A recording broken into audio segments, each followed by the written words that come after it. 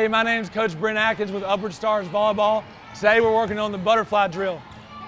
What's great about the butterfly drill is it's a great warm-up for girls. It gets them moving early in practice, and it gets them touching down on every single skill pretty much. So what we do is we start off with a throw. They kind of do the form of a serve or a down ball. They throw it to the partner over the net. The person passes the ball to target, where target catches it over their head, just like the form if they're setting the ball. What they do is they kind of follow their ball. So once they throw it over, they run around and get in the back of the line to pass. Once they pass, they move to target, catch the ball.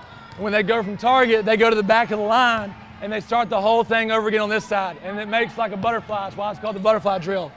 What's great about this drill is you can start progressing it and touch on every single skill depending on the skill level of the girls. So what you could do is, instead of them just throwing the ball over, you can have them down ball it. You can have them back up behind the serving line and serve it. Instead of just catching it, you can have them set the ball. The person passing can transition out and hit, and you can just continuously add on it. So that pretty much sums up the butterfly drill. I'm Coach Brent Atkins. Thanks for watching. Play with purpose.